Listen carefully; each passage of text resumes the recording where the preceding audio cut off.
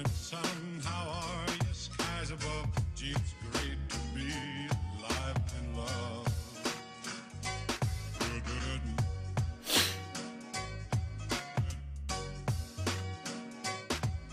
Good morning, sun.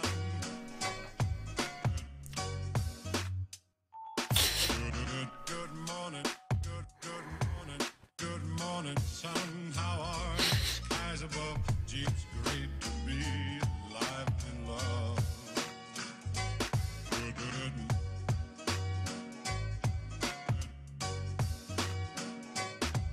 Good morning, sun. Good morning, life. Good morning, sun. How are you? Skies above. Gee, it's great to be alive and love. Good morning, sun. Good morning, sun.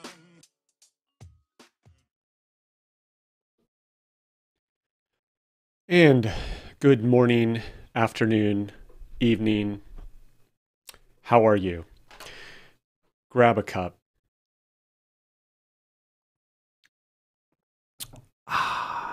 Okay. Let me turn this thing off. So I have had a few interruptions from my completely unscheduled and irregular broadcast schedule. And yeah, it's been interesting. Things go well for so many years, but then they don't. And I learned a few things.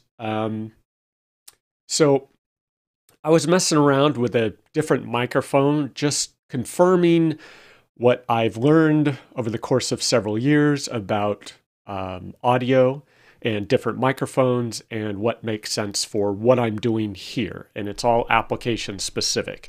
So, you know, in some other environment, some other mic may be great, but in my environment and my surroundings and my noisy family, this is kind of the setup I've settled on. But I'm like, well, now that I'm doing the podcast, or I'm taking this video stream, live stream, and converting it into a podcast, I'm listening to it, just checking to see how it sounds. And when all you have is audio and you don't have the video to kind of distract you and you're just exclusively listening to the audio, you start to notice how the audio sounds and the audio quality. And it's fine, it's acceptable.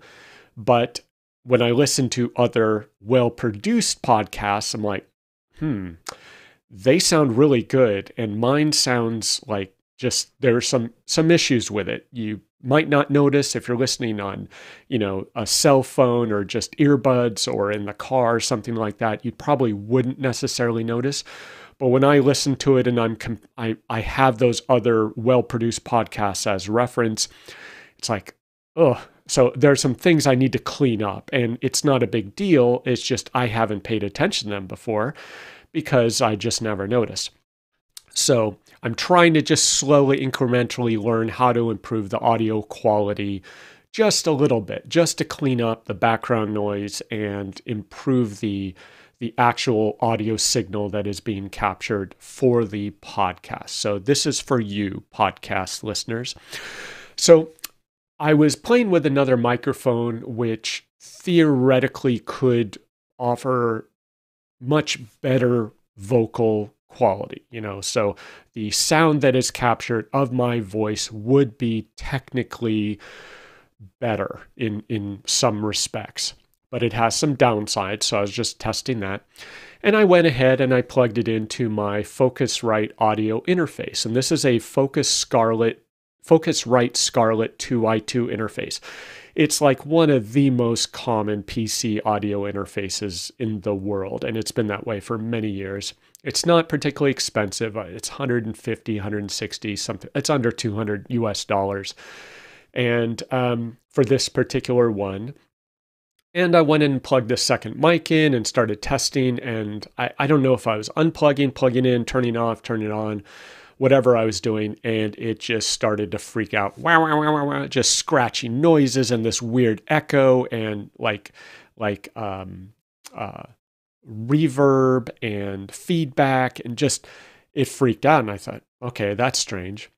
Well, okay, then it seemed to settle down, but then this microphone, when I would speak, I would hear distortion. If I spoke quietly, it would kind of be okay, but anything in audible range would be distorted. It would be scratchy and crackling at the top. And so I was like, uh-oh. So I tried this mic on a different audio interface. It was fine. So I was afraid I'd fried the mic, but no, these mics are pretty robust. Something internally, when I plugged in that second mic, or when both mics wanted phantom power, because I run this Shure SM7B with a cloud lifter that requires phantom power, and this condenser mic that I was testing with requires phantom power. And so I realized two things. One is, for the first time, I never tried two mics on this Focusrite. I realized if you're running two mics, you either have to have both without phantom power or both with phantom power. So that 48-volt switch there, when it's turned on, it's providing phantom power to both XLR ports. So I was like, never really thought of that before. So if you have a condenser mic and a dynamic mic, one with phantom power, one without, then you can't run both off of this Focusrite, is my interpretation. And then the thing that caused a problem is, I don't know if this is the case, but I had two mics requiring phantom power off the Focusrite, and it fried. And it didn't just fry the phantom power, it actually fried I'm guessing the preamp for the XLR inputs, because it's just, even if I run this mic without phantom power, the signal is shot. So it's not just the phantom power feed, it is the preamp that is just fried. So anyway, I now have a half-working Focusrite. The preamps for the studio monitors still work, but the microphone inputs, that preamp is shot. So this is going to a friend who's going to play with it and take it apart. So that was interesting. So I ordered a new Focusrite, next day Amazon. So I was handled. That was my backup. But I said, oh, well, the Focusrite isn't perfect. It's great for what it does. In the narrow realm of PC audio interfaces, it's excellent. It's not terribly expensive. It does the job. But there's some few things I wish, like I would be happy to pay twice the price for a higher quality audio interface with a little better preamps, a little better hardware for like the volume knobs that start to get scratchy after a year or so. So like they're going for a price point. I get it. But if they had a Focusrite Scarlett Pro 2i2, I would gladly pay more for that if it lasts a couple more years and be a little higher quality. But I haven't found it yet. There's like an $800 Apollo interface, but I'm very skeptical that it is over 4 times better than the Focusrite, given what it does. And the other thing, I'm not a fan of the Focusrite, is the XLR inputs on the front. Like, put them on the back, get them out of the way. I'm sure there's a reason they did that. Maybe they think people are unplugging, plugging in a mobile scenario for the amateur prosumer person who's using this, but I don't. So put the XLRs in the back, get them out of the way so that I can have a cleaner desk and not have cables jutting out onto my desk. But that's minor. So I thought, well, let me take this opportunity. Since this thing is fried, let me take this opportunity to try a different audio interface and, upgrade. And I'd looked at just standard PC audio interfaces. I can't find anything that is like a substantial step up from the Focusrite. There are plenty of other audio interfaces in the price range that compete with the Focusrite, and usually at a lower price point, so I'm very skeptical to try them. But I haven't found a $200, $250, $300 US audio interface that says, yes, this one is better. So I thought, well, let me just go for it. I don't know how I stumbled across this, but I was just searching and this popped up in whatever, Google results, YouTube results, whatever. And I thought, the RODECaster. Well, that looks fancy. And so I started watching videos and reviews and audio experts that I trust, like professional audio engineers, or not like Hollywood movie set professional engineers, but people who do make a living off of their audio gear. They tried this and they said, wow, this seems really nice. There were a few initial flaws with the firmware and gaps and things that were fixed with subsequent firmware. These are 1 to 2 year old videos that I watched. But subsequently, the serious audio folks seem to think this was really good. Now, it is called the RODECaster Pro, and my understanding is the target market are podcasters. So, It seems to be very good for the podcaster market. So if you're doing an audio podcast, excellent. All sorts of inputs, all sorts of feeds, features. It's fully self-contained, super cool product for that. But for me, there were a couple caveats. One is this thing is huge. It's the size of like a 14-inch laptop. It's slightly bigger than my full-size ThinkPad. Like P1, big laptop, and it's several inches thick. So it sits on your desk. It's got the cables coming out the back. So that adds 3 inches on the back. So it takes up a third or a quarter of my desk. So I had to move my phone off. I had to clean off everything off my desk to make room for this beast. And it's something I'm going to use, once every other week. So it's really hard to justify the desk space.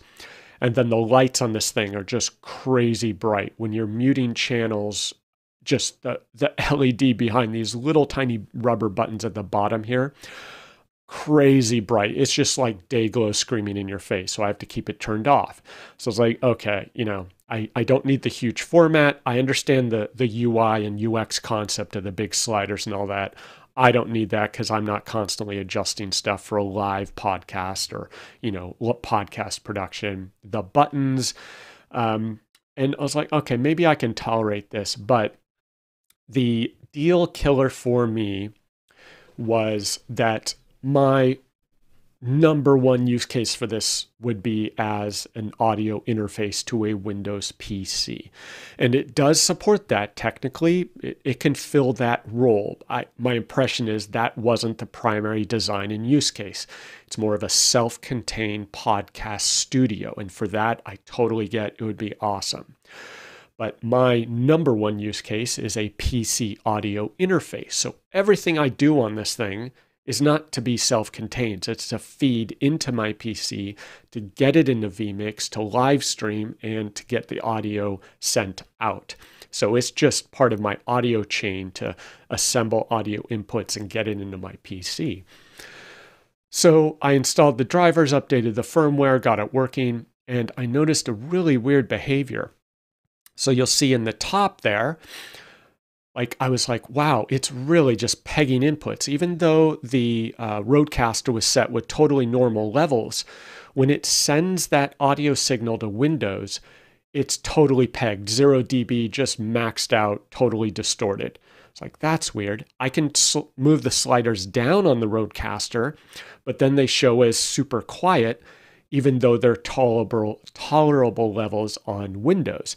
So for some reason, they have intentionally chosen to boost the audio signal being sent from the RODECaster into Windows via their driver by a solid 20 plus dB. I mean, it's a huge, huge boost. And I contacted Rode support. I was baffled. I was like, what's going on here? And they're like, oh, we do that intentionally, this person claimed. And I told them, no, this doesn't make sense. Well, he first said, oh, you just need to adjust your device volume down. I'm like, well, that doesn't make sense. My other audio interfaces don't do that. So I said, please talk to your Windows device drivers. And it seems that he did. He came back and he's like, oh, they say that is boosted in order to provide more gain and more headroom on Windows in case you need that extra capacity. And I'm like, what? So they are intentionally doing this with their Windows driver, so they claim, to give you more headroom.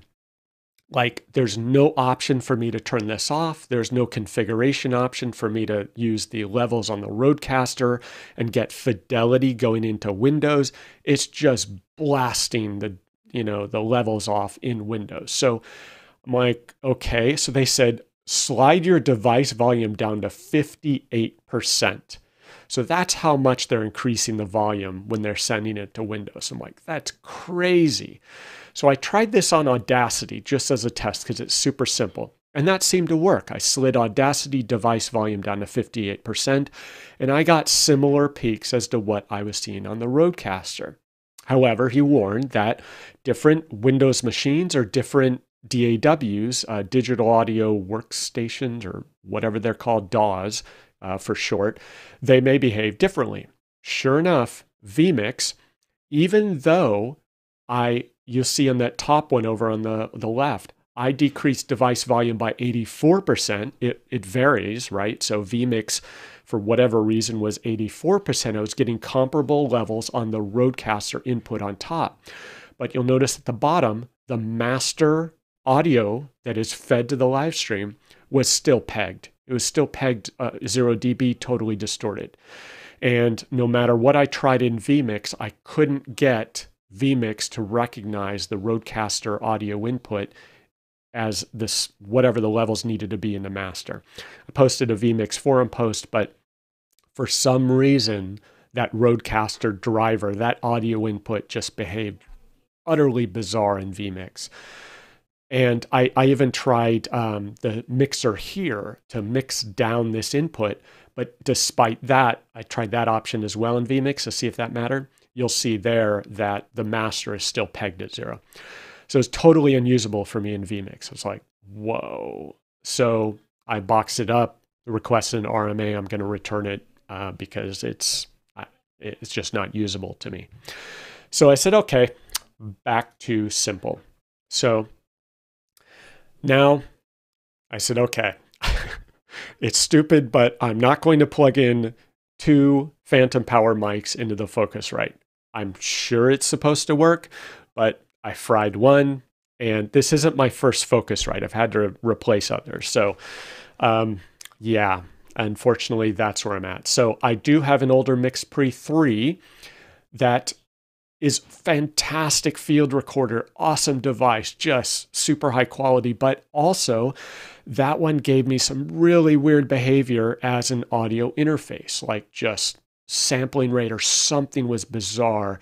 I had weird delays, weird frequency issues, and I just wasn't able to figure it out. So I'm not, this issue with audio interfaces is not new to me. That's why I'm kind of just like, okay, I'm just going to stick with a Focusrite, just path of least resistance. So for now, I'm going to do some testing with my condenser mic on the MixPre 3 so that I don't fry the Focusrite again. So fault tolerance and redundancy in audio interfaces. Who would have thought? So if you're thinking this is crazy, you're not necessarily wrong, but Eric said, why aren't you just using a USB mic? Totally valid statement. But I have listened to a bunch of audio microphone tests and audio samples from USB mics, and seems that my guess is the USB mics are also created for a given price point. They are not going to create high-end, top-of-the-line microphones with USB audio interfaces or USB interface to a PC. Because it's just a different market. And while many of them sound fine, the ones I've listened to just don't sound the same. They don't seem to have the fullness and richness of sound that the XLR mics have, the higher end ones. So Shure makes a kind of pseudo competitor to this SM7B. I forget what they call it. And it's basically kind of an SM7B clone that is USB interface to your PC. You just plug it in, but it doesn't sound the same. It has slightly different audio characteristics, and if you know what to listen for it, it's kind of obvious the difference. It's not bad, it's perfectly fine, but it just doesn't have the same audio characteristics. And I already have this. I bought this well before Shure made that USB version of the mic. And and it's super reliable. I don't want to have one more thing plugged into my PC. So this works. So that's what I'm going with. But if you're saying and you don't want to mess with all this, sure. There are plenty of USB mics. There are now a few USB dynamic mics. Lots of condenser mics, but condenser mics are super sensitive. They pick up a lot of background noise. But there are a couple decent dynamic mics that are USB interface. So if you're starting out and doing this type of thing and you don't want the background noise, USB condenser mic could probably be a good option. So on top of my fun audio challenges, frying stuff, my internet died.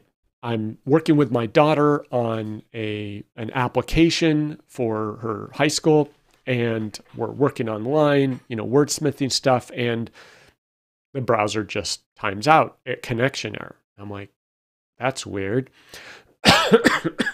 So we try some stuff. I double check my connections. And sure enough, my internet is down. I'm like, okay, maybe it's momentary. Occasionally I've had connection issues for a minute or 2 minutes or something, but it comes back up and who knows what it is. But this persisted 15 minutes, 30 minutes, an hour. So I'm like, okay, I have dinner, and I call my internet service provider and do the typical things. And my setup, I have to reset their router so that I can do testing and get back to a default config. I have to plug in a laptop. So it's a whole production so that they can say, well, you can't use wireless. You have to test the hardwire, the typical frontline support stuff. So I'm hardwired directly in the router, fully reset, base config, no customizations of the router. And I've got nothing. And the router's showing no coax connection. This is a Mocha router with coax to my fiber optic. It's called an ONT, optical network terminal, and nothing. And they did some tests. They're able to see the ONT box. They're able to reboot the ONT box, get signal there. So that's fine, they say. But that ONT is reporting no coax connection, and my router is reporting no coax connection. So there's obviously something going on. So she's like, oh, go trace that coax connection and plug in where, there's a termination. Well, that's in my attic. And I said, there's no way I'm dragging this router up into my attic and tracing a wire and plugging it in. That's crazy. But, oh my gosh, did I forget this photo? Let me see if I can find it here. Okay, on the fly, live streaming. Do not try this at home, kids. So after the call, I realized, oh, well, I can actually test this. Oh, that's not it. And so I realized that, let me get back where I can see it. I realized that there is the connection point outside my house. So you see there, that is the coax interface that comes out of the optical network terminal. So I was like, I could tap right in there. So I literally grab an extension cord, set up my router in my front yard, fortunately, I found an old coax cable that I had in the garage from a prior house I lived in, and I have plugged it in outside. Still nothing, no activity on the coax. So I was pretty sure it wasn't my coax connection that was causing the problem. So had to call out a service tech, and the one thing that the woman had me check during the support call, she says, oh, check the power supply. Are there lights in the power supply? And there were. So on that item labeled PSU, there are 2 lights, and they were green. And then on the battery backup unit over on the left there was a light that says system normal or whatever it says. I was like, yeah, everything looks fine. And then I opened the ONT. There are lights in there. There are 6 lights on. Everything looked good. So she's like, everything looks fine, but it seems that there's an issue with coax connection to your router. So they had to have a tech come out. Well, the tech came out, and by that time, that was 2 days later, the lights on the battery backup of the PSU were off. I was like, I'll bet you something about that PSU is bad. Sure enough, the guy comes out. He's old time, long time Verizon Frontier Fios installer. And he's like, yeah, these power supplies were always bad. They're shorting out, they die. And this particular one I had was an old one from the prior homeowner. And the reason it has a battery is to support continuous telephone service in case there's a power outage. And if you're internet only, that battery backup is not required because they're not required to guarantee internet service. So he replaced it with this newer power supply for the ONT. That one does not have battery backup, so I have my APC UPS, the black box on the bottom there, that can provide me with a solid hour plus of internet in case the power goes out. So yeah, he replaced it. 5 minutes later, back up, everything is fine. So, it's a $15, $20 part that died. The power supply produced very bizarre symptoms. The lights were on, but nobody was home. And replacing it, it eventually did totally die. And replacing it resolved the problem. But it's an obscure commercial carrier grade part, not something I could buy. And I've actually had other power supplies die, and it results in some just really bizarre behavior. I've had a PC power supply die. Very strange symptoms, really hard to troubleshoot unless you have a power supply tester and know what to look for. So I bought a power supply tester, confirmed the behavior. I've had a, the old Linksys routers. I've had the power supply on one of those die. And even though it worked, just really bizarre behavior. I have my ISP router die. That wasn't power supply, but it just started flaking out, dropping packets, throttling connection. So really weird behavior when hardware dies. Really hard to, to diagnose and troubleshoot unless you can fully replace the hardware. So anyway, that was interesting. So I was without internet for a couple days, and that forced me to try a contingency plan, which was just to use my phone as a hotspot. And I don't have great cell signal here, but it's good enough where it's usable. And so that was my backup, and it worked, but I learned a few things. One was that I use OneDrive, which is fine. It works well, but I used my laptop to tether to my phone, and I would see stuff like this, where the OneDrive files on my laptop were not fully synced. Now, it does automatically sync, but on my Windows laptop, I have it set to detect my hotspot as a metered connection. And you can do that. The benefit of doing that is that it tells all your Windows applications to detect that, and it doesn't have them constantly pulling down data. So it conserves bandwidth, which I don't do it because I have a metered cell phone plan. I do it just so that I don't have 50 things hammering that hotspot connection. So that's the pro. The con is that you have to enable anything you want to work, and you say, yes, go ahead and connect. Even though it's a metered connection, connect Outlook, connect OneDrive, connect whatever else, and then it will kick in and start downloading. But OneDrive has a second layer where it says, oh, you can not sync some of these files. So if I create these directories or files on my desktop, it will not necessarily automatically sync to my laptop and vice versa. So I have to tell it, pull these files down. I want you definitely to pull these down and keep them local, keep a local copy. That's an optional setting, and I had that on my laptop. So I was running into a bunch of these. I had to first enable OneDrive to work on the metered connection with my hotspot. Then I had to pull these down. It worked, but it was a bit of a hassle. So that was fine.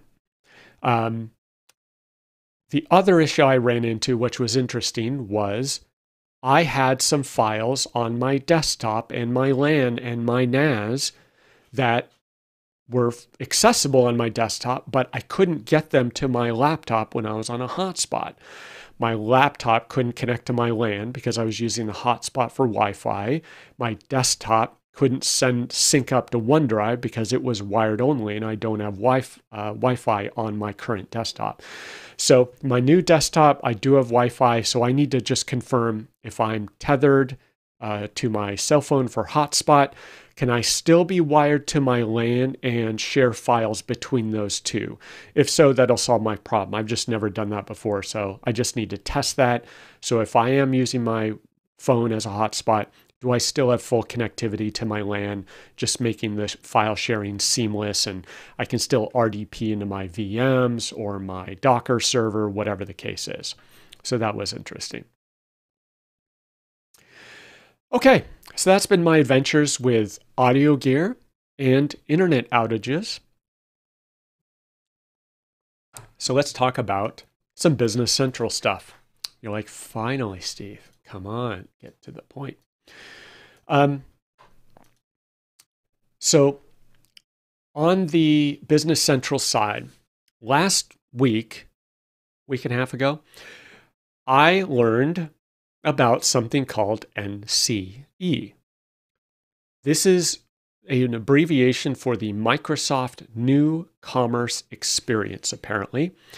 And this, I had read about, I read an article about this, but I didn't know it was called NCE or New Commerce Experience.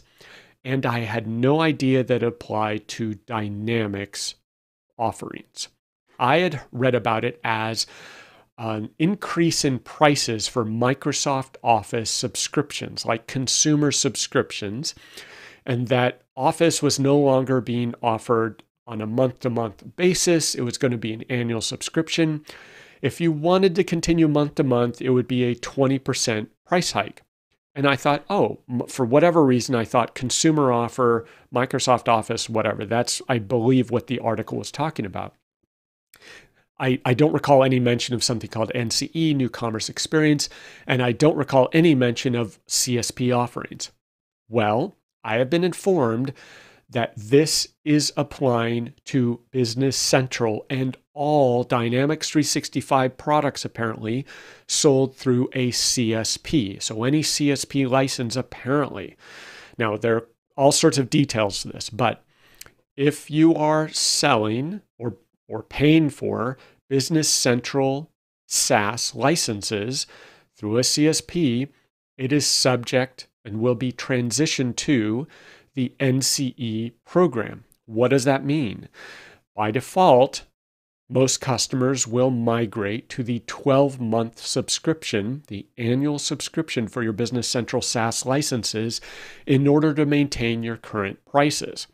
If you stay on the 1 month, month-to-month subscription, it will have a 20% price increase, which is not trivial. Now, I think the default assumption is that most customers will want to switch to the 12-month subscription to maintain their current pricing. But if you do that, you're locked in. You cannot cancel that one year, that 12-month subscription once you purchase it. Whereas month to month, you can do adds and removes, upgrade or downgrade on. Let's see, upgrades are permitted midterm for some products. Downgrades are not permitted on any license. So I guess you can't downgrade mid-month, but you can let that month-to-month expire, I guess. So anyway, there are all sorts of weird caveats for this NCE program. Like if you have 5 licenses with this partner and you want to switch partners, those 5 licenses, those annual subscription licenses, cannot be switched to another partner. They have to run out their term and expire, but you can buy new licenses through a different partner, all this weird stuff. So I'm not going to get into licensing, but if you haven't heard this, you need to look into the NCE licensing program for CSP licenses, I guess. And I'm told this applies to all Business Central CSP licenses. So I've spoken to a lot of people who have not heard of this. So myself being one of them, I had no idea. I've never read any of this online on Twitter, Yammer, newsletters, emails, whatever, till someone happened to tell me about it. So with that, another interesting item. This was a forum post that caught my eye. This is on the Microsoft Community Dynamics Forum or Dynamics Community Forum. And this is a question about API, Business Central Web API queries with OData date filters using URL encoding. And the background is that this person is using BizTalk to call Business Central Web APIs. And apparently, by default, BizTalk is encoding the URL before submitting it to the Business Central Web API endpoint. And so he offers some examples. So the top one is a filter unencoded with document date greater than, document date less than, and that works fine in Postman. But he has seen that when it starts to get encoded by BizTalk, it is not working. He's saying it returns no results. So it's like, I never thought of that. I've tested in Postman, and I never really paid attention to what got encoded and what didn't. So I started research, and before I jumped right into testing, I went to the OData v4 specifications, because that filter at the end of the URL for Business Central Web APIs, that filter format and syntax is part of the OData v4 specification. So I looked this up, and I found this section. This is the 4.01 specification, part 2, URL conventions, section 2.2 URL syntax. And they mention this. They don't offer a whole lot, but they mention, they show a couple valid OData URLs, and they talk about URL encoding, or what they call percent encoding representation. And they say percent encoded representation is treated identical to the plain literal representation. What in the world does that even mean? And they offer these very, very basic examples, which uses a different format than what Business Central uses. So here you see a URL with a people endpoint, and then they have parentheses, like people parentheses O'Neill. And in Business Central, we would have $ filter equals, last name, EQ O'Neill, something to that effect. But in this example, there are parentheses instead of filter equals. So they do people parentheses O'Neill, they do people parentheses and then O'Neill with URL encoding or percent encoded. So they have the %27 for the apostrophes. And then they show you can even encode the parentheses, which was surprising to me. Now, I think I tested this on Business Central, and that did not work for me, or at least the equal sign encoding did not work for me. So you may need to do some trial and error here, but basically you got to be careful with this URL encoding. And they showed what happens if you just have a slash, it looks like. Smartphone/tablet. And so then they show some invalid OData URLs where it's mixing apostrophes plus encoding.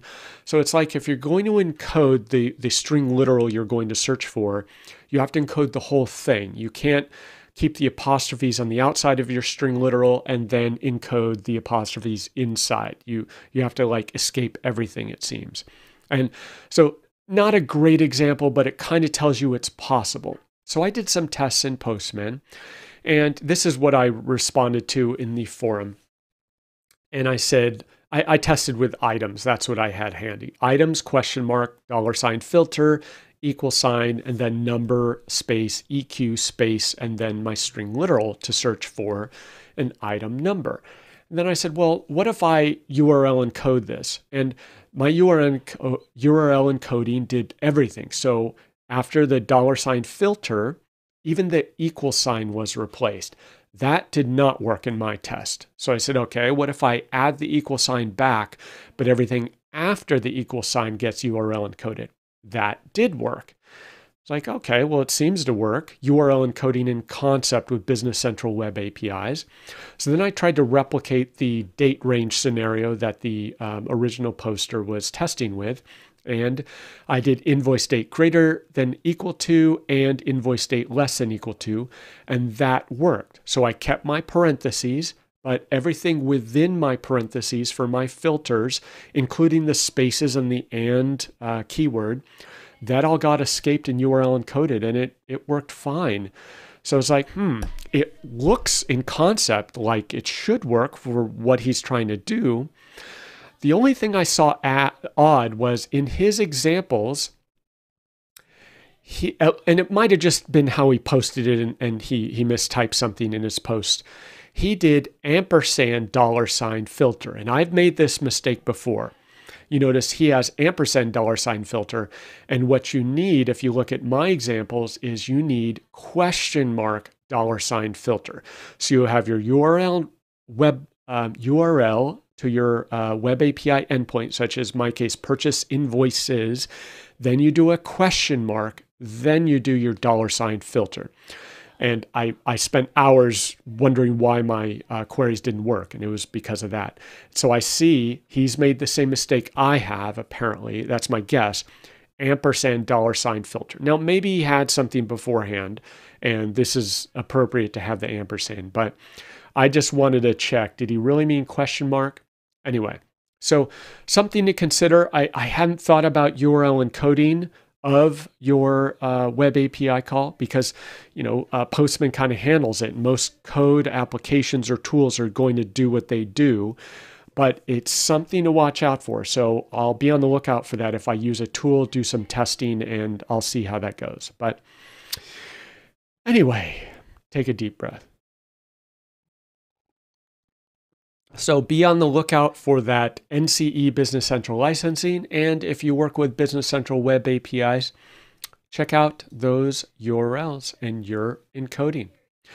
And so try and have a good weekend in these rather crazy times.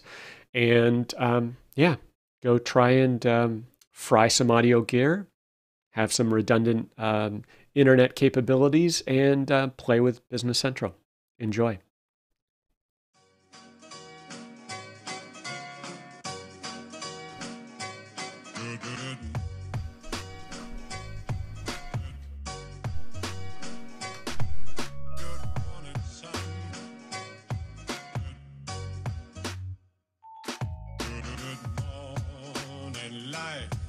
Good morning, sun.